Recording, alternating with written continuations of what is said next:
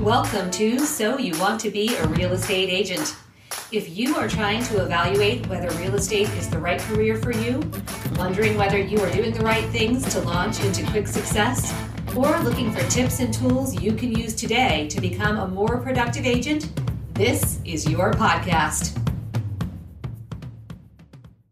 Welcome to So You Want to Be a Real Estate Agent. This is Season 4, Learning from Legends. And today we have a very special guest, Lydia Gable, here with us. Lydia is a team leader of the Lydia Gable Real Estate Group, in Westlake Village, California. Her team has been the number one team for many, many years. I think you said 10 years, right, Lydia? 5 years as the team, yeah. 5 years as the team. Okay, but I'm sure you were like the number one agent for a long time before that. So lots to share. So number one in Conejo Valley, California. And she just shared with me, if you're listening to this, this is probably summertime, but they just had tons of rain in California. Now the California sunshine has come back out. Yay. So we're living vicariously through you here in rainy DC. Super excited to have you with us today. Lydia's team currently consists of 8 agents, 4 staff, and she is number one ranked on many of the online lead conversion systems, Zillow, HomeLight. She's a Zillow Flex member and has some cool stuff to share about seller seminars, the Tuesday tips that she gives to her audience, and was recently a presenter at Tom Ferry's Elite Retreat. So super cool to learn from you today. Thank you for joining us. Hi, Meredith. Oh my gosh. Kudos to you. 4 years of running a podcast, a successful podcast with followers, and running a great real estate business. Obviously, you have a lot of hats off to you, and congratulations to you, because this is a lot of work. And I think what you're offering your viewers obviously is of value. And so I think if you do something of value, the followers come. And so hats off to you. Congratulations. Well, thank you. The labor of love. Thank you for putting me on. I feel honored to be here. I'm so excited that you are here. So tell us a little bit about what brought you to real estate to begin with. What did you do before? And what was like that thing that you knew this is the career for me? Well, interestingly enough, I was at a seminar this morning and they said, if you were going to write an autobiography book, what would the title be? Mm-hmm. And my autobiography book was Stay Open, because you never know what's going to come your way. Mm-hmm. And I feel I somewhat fell into the real estate business, but a little bit about me. I'm originally from Minneapolis. I have a business background. I was a buyer for Target. I graduated from the University of Minnesota. So I grew up and went to the University of Minnesota with a business degree. Started in the buying route as a buyer for Target in Minneapolis, and bought toys and ran and did that for many, many years. And Mattel actually brought me to the marketing side and brought me out to California. So in my mid-20s, I had to leave the cold. They started recruiting me in October, November, and I accepted the job, and I moved out on December 26th. And I called my mom, and it was like 30 below, and I'm in Hermosa Beach going, I think I died and went to heaven. Right. So I worked at Mattel and then different toy companies, and I was VP of marketing for Sega of America up in the Bay Area. So I just kind of stayed up and down California, got married, had my children in Northern California, and came down to Southern California, tried to not work, and I'm a worker. And my friends said, look, you'd be really good in real estate. You like people, you like houses. And I was like, sure, I can do it part-time, right? Because this is an easy business, right? We could do this part-time. And I was like, I was VP of marketing. I had a big staff. I can do it. And I got into it, and it got into my skin, under my skin. And now 17 years later, I was on my own for 7-8 years, and I've been running the team for about 8 years. So I would say I fell into the business because my girlfriend just said, go get your license. It'll be fun. And I thought I could do it part-time. All right. So I want to ask you about that. That is a very interesting story. And I love that you said always be open. That's so important because you do never know what's going to present itself as a potential opportunity for you if you do stay in that open state. Love, love, love that.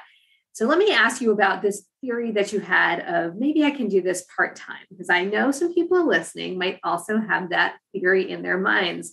And as you will find out, listeners, if you haven't already tried, many brokerages or team leaders will not consider you if you use those words, part-time, even dual career, which is what I really call it. Because if you're going to try to do it, quote unquote, part-time, you better be ready to have 2 full-time careers, one being full-time plus, which is real estate. Were you able to accomplish a dual career or like a part-time segue?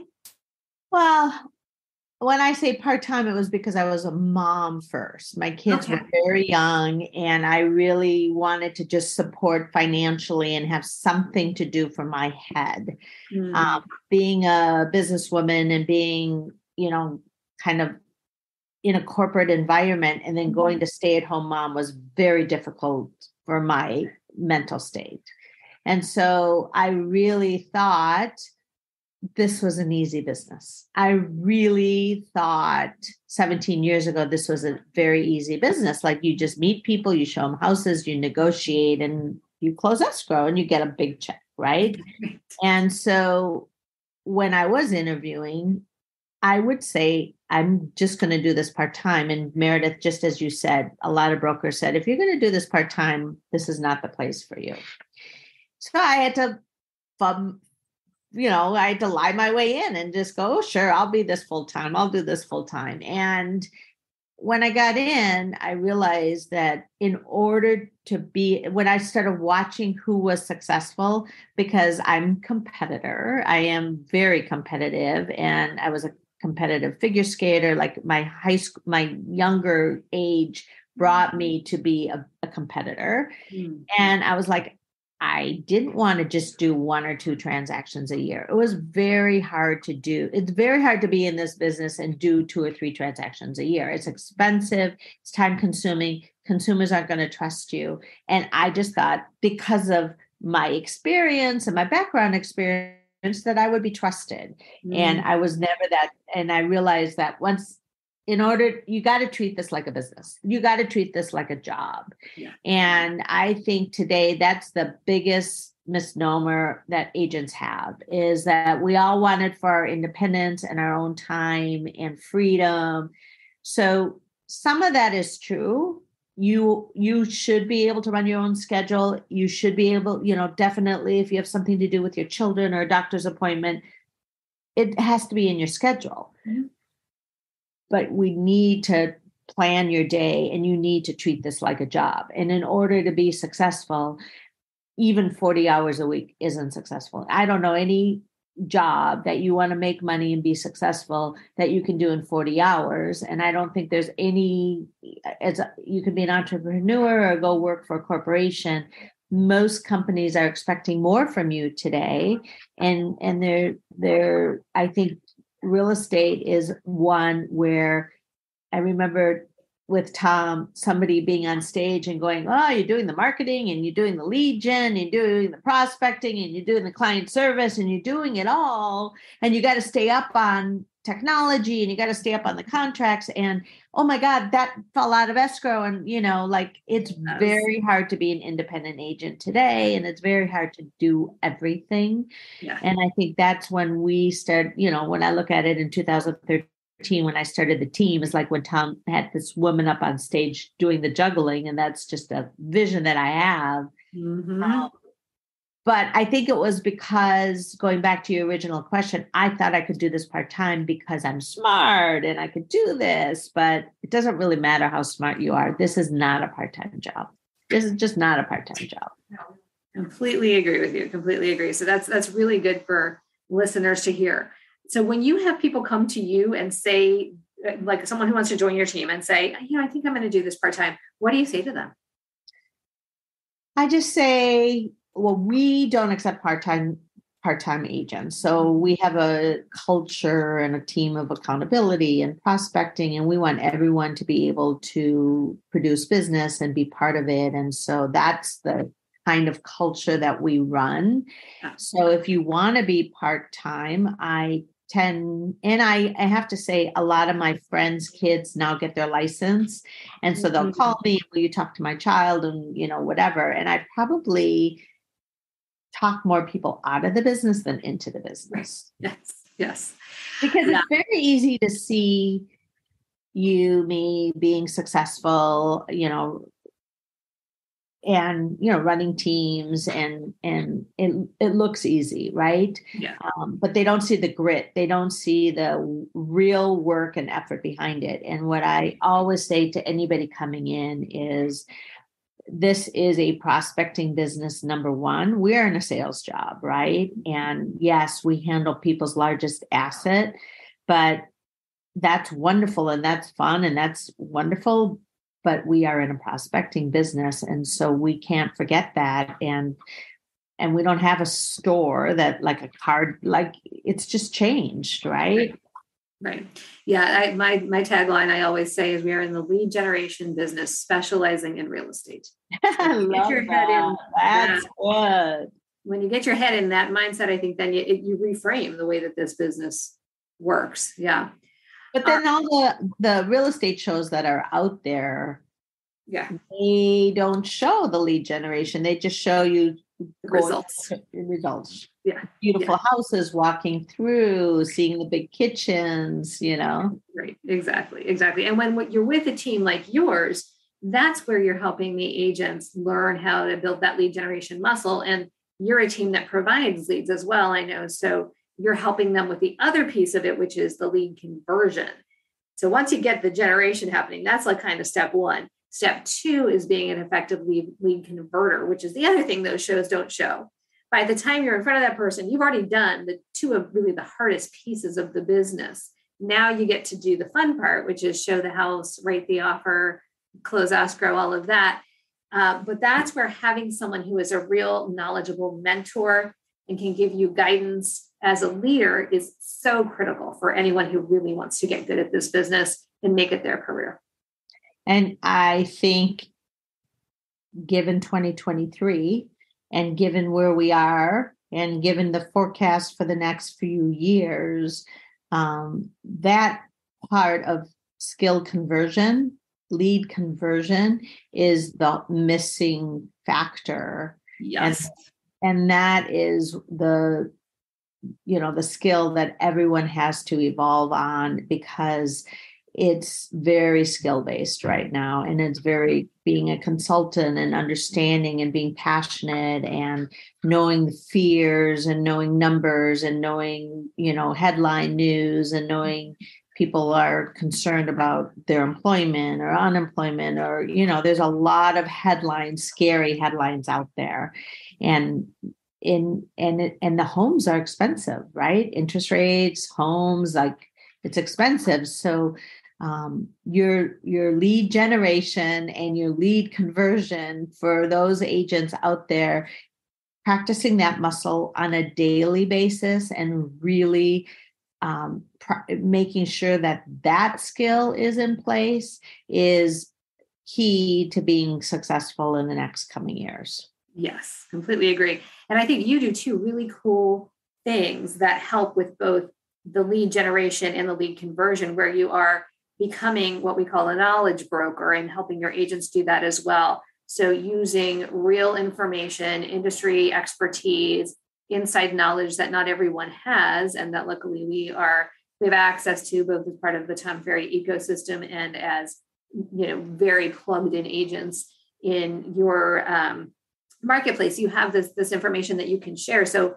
we can help people understand what's really happening and the information behind it, rather than just the reactive headlines that they're seeing right now. So one of the things that I know you do to lead generate is your seller seminars. I want to find out about that. I know you've had really good success with those. Your website is very cool. You can see pictures of you there actually conducting the seminars. So talk us through what that process looks like, from how you invite people to the format, the topics, and then the follow-up that helps you convert those leads from the seminars into clients.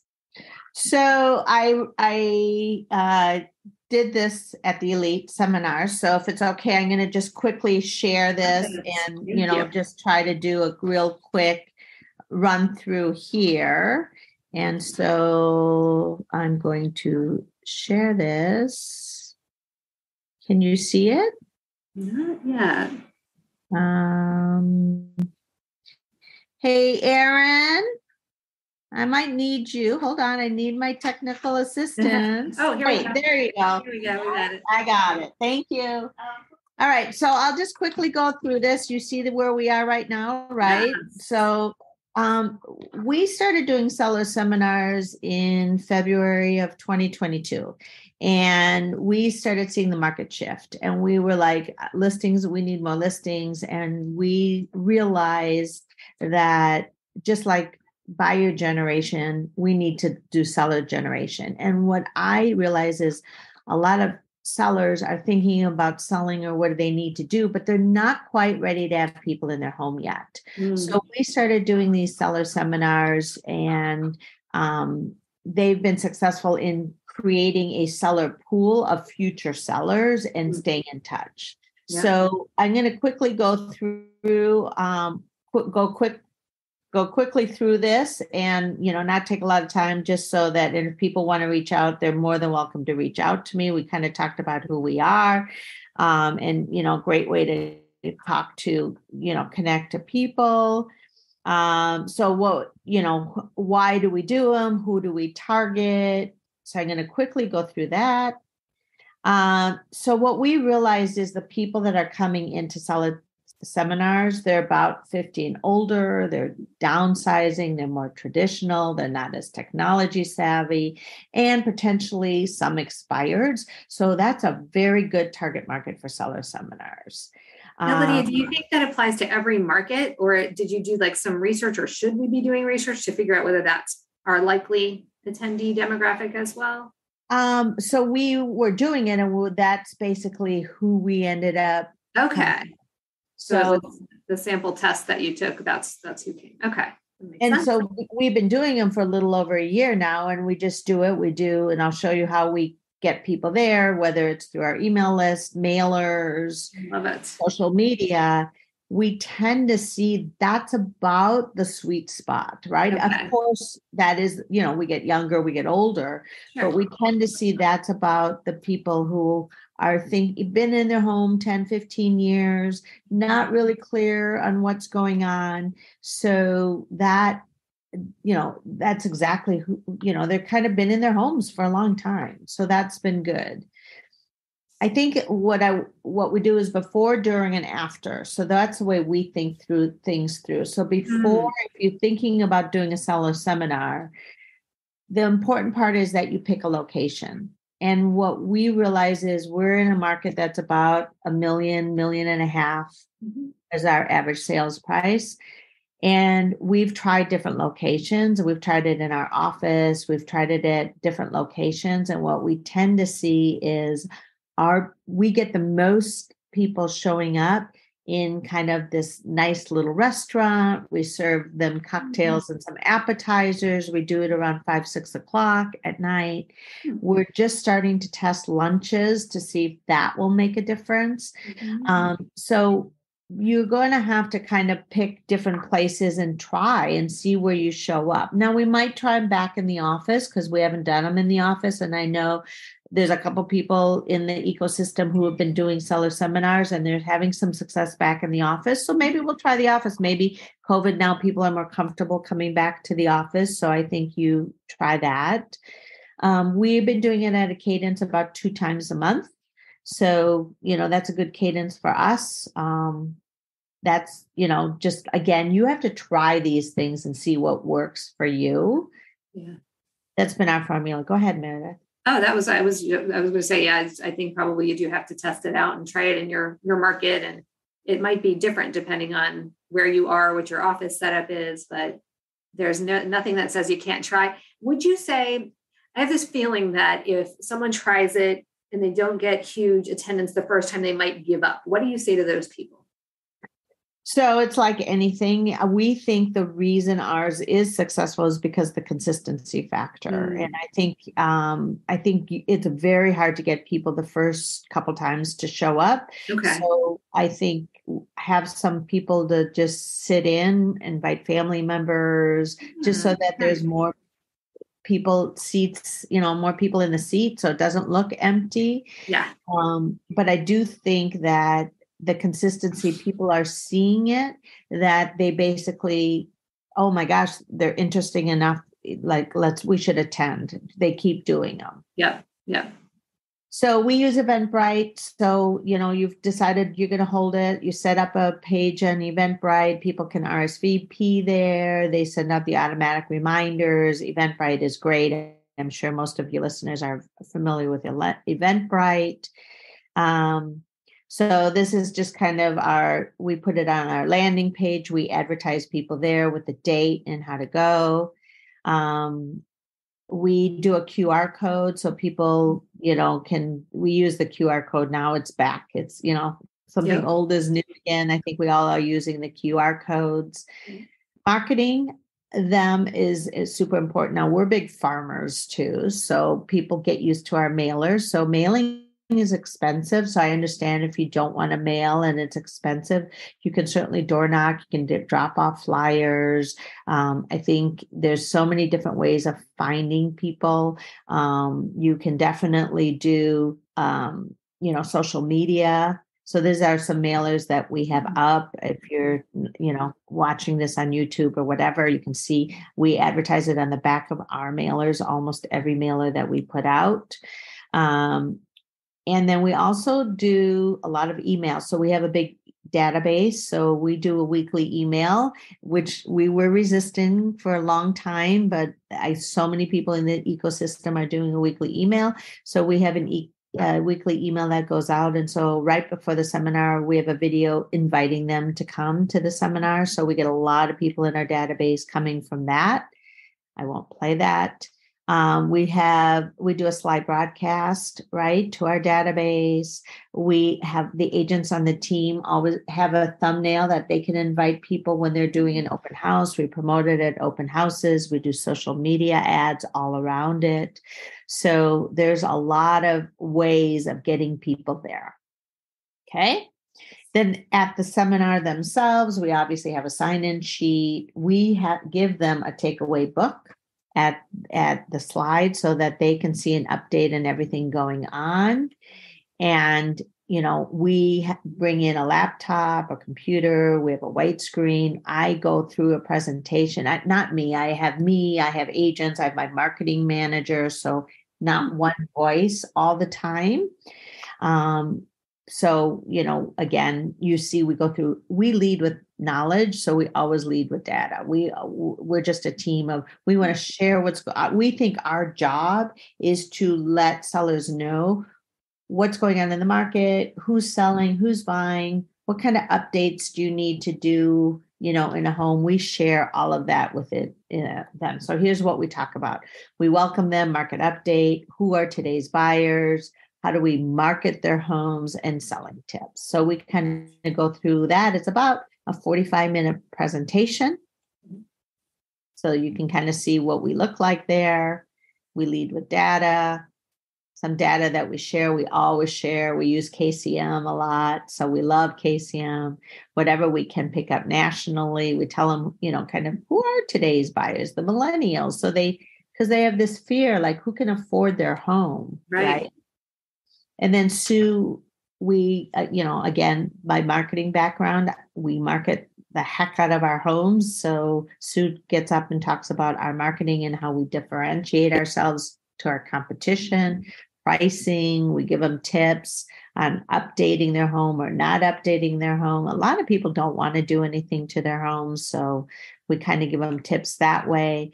But the key really is, here you go, no RSVPs, low attendance. Like, what do you do if you do this? And like I said, have family members or friends sit in for a while. If you have technical difficulties, get there early, just like anything else. Make sure you run through it, because this is your first time to impress sellers. And so they really they're interviewing you without you coming to their home, right? Right. And low audience engagement. Ours are pretty interactive. I'm always like, ask questions in between. Like, we have a system, but if you have a question that comes up, raise your hand. Like, we have no problem with it.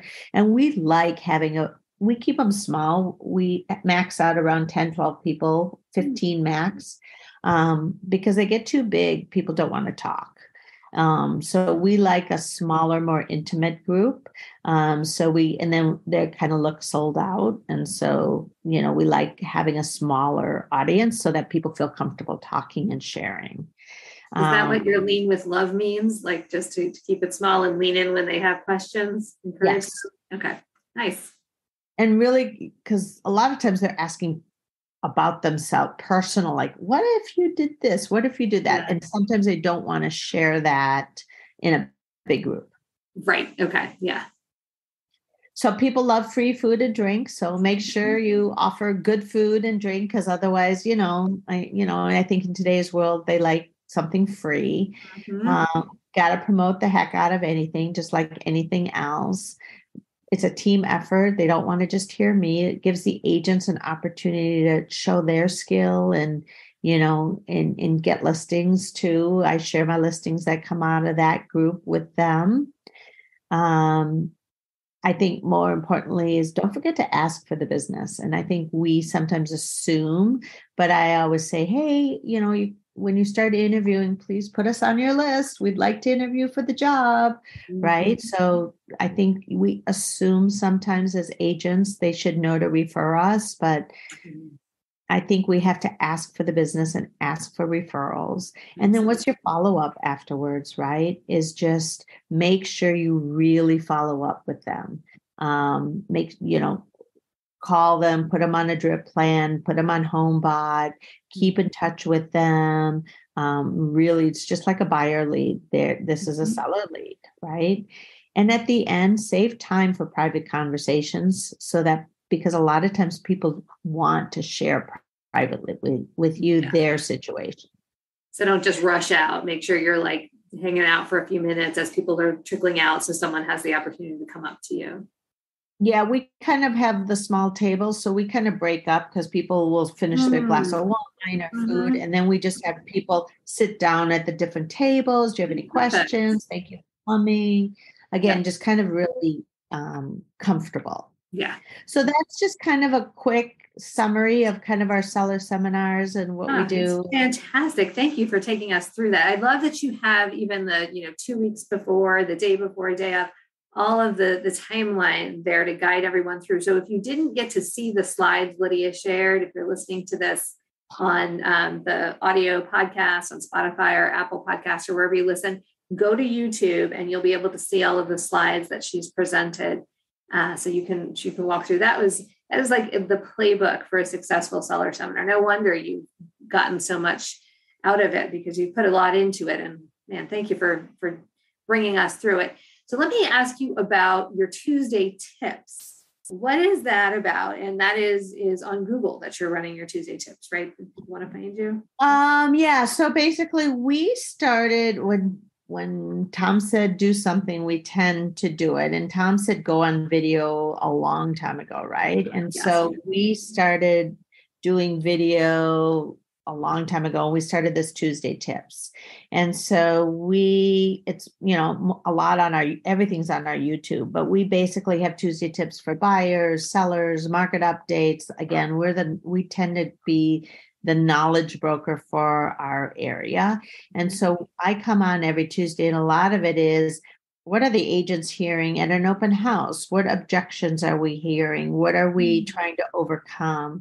And so we keep a running list of things that we should be sharing with our, not agent directed, but a lot of agents watch it because they're sharing with their clients. Like if this is what Lydia is saying, then I want to share it. So, but a lot of it's client focused, right?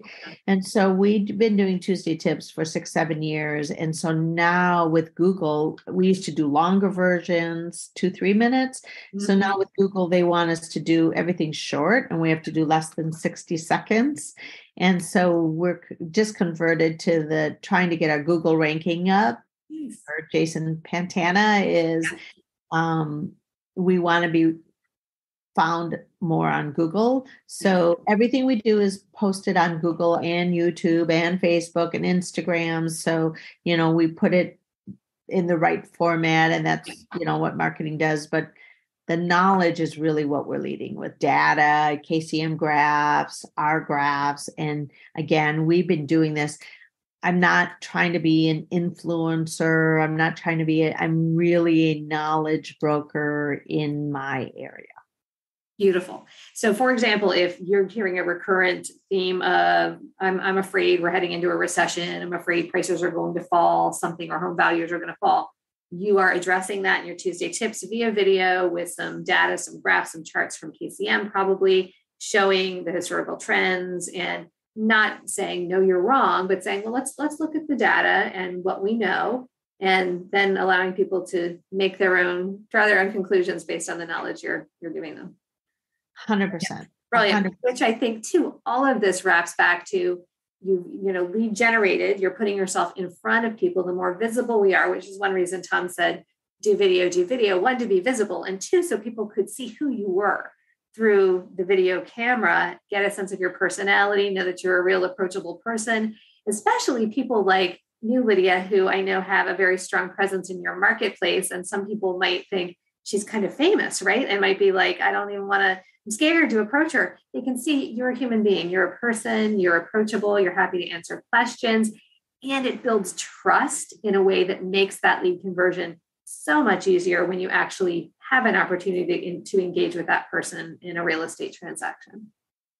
I think 100%. I think today you are researching people before you even call them, right? And I think, Meredith, you do a very good job at this too, is like, we just want to make sure people know, like, trust us. Yeah. And a lot of times they get to know us before they even pick up the phone and call us. And I think that's the important part that social media allows us to do. You doing this podcast, like, the agents are just knowing that you're here to serve and offer information and be helpful.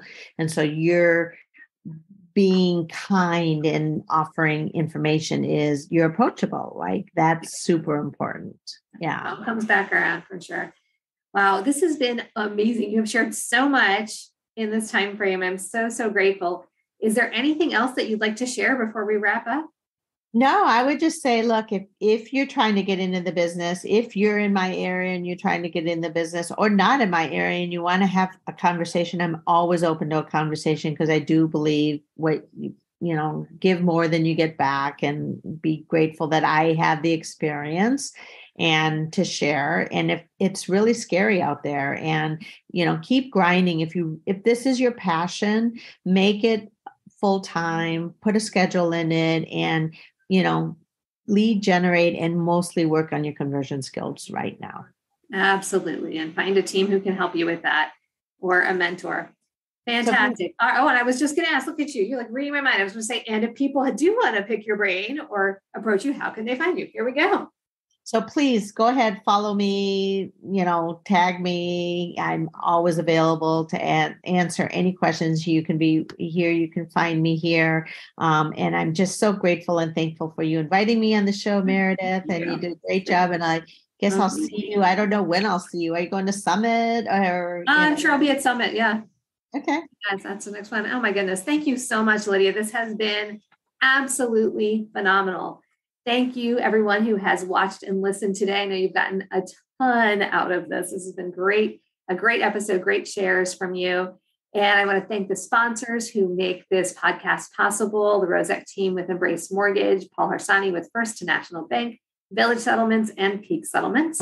Please consider supporting the sponsors who support us. And please feel free to connect with us and Lydia in social media, via phone, any way that you want to reach out. And please feel free to send us a question, a suggestion, a comment. And if you'd like to leave us a review or rating on the platform that you listen most, we would be so grateful. Thank you so much again. This has been So You Want to Be a Real Estate Agent. We'll see you next time. We are so grateful you joined us today. If you've benefited from the advice we share on the show, we hope you'll tune in to our next episode. Interested in learning more about my personal mentoring programs, our Career Kickstart course, or to pick up a copy of my book, Farming for Real Estate Agents, your step-by-step guide for becoming the go-to agent in your local market? Visit www.meredithvogel.com and click the Resources tab. If you are curious about becoming part of the List Realty family of agents, go to the www.thelistrealty.com website and click Careers from the About Us page, or find me at the Meredith Vogel team on social media. Thank you for listening. This has been So You Want to Be a Real Estate Agent. We'll see you next time.